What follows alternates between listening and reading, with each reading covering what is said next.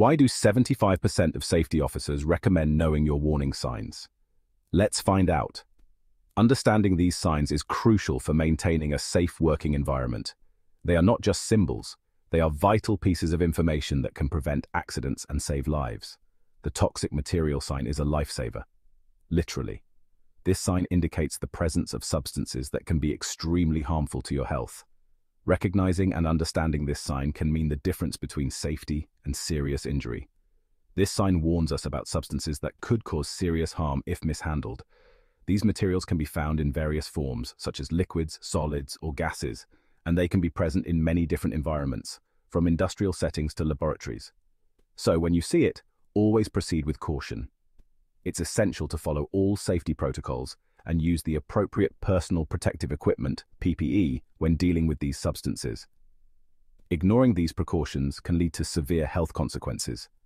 Safety gear is your best friend when working with toxic materials.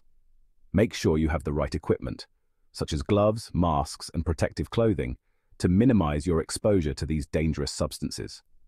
Here are some common toxic substances and their risks to humans.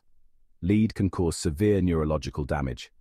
It is often found in old pipes, paints, and certain industrial materials.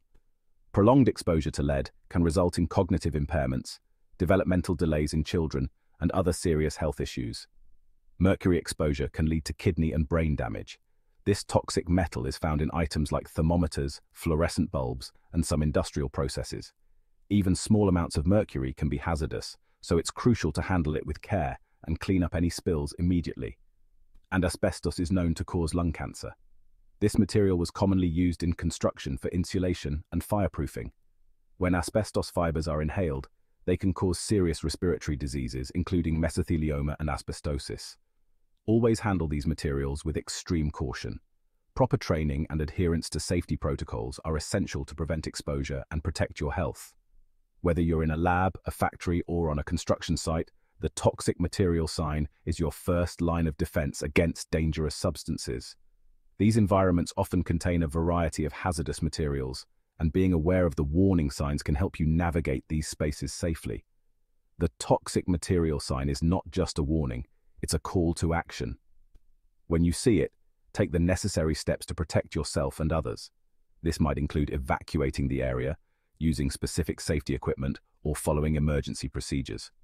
Stay safe, stay informed, and always respect the signs.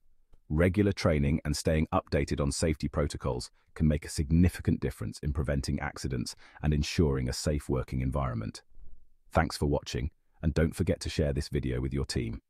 Sharing knowledge about safety can help create a culture of awareness and responsibility. Together, we can make our workplaces safer for everyone.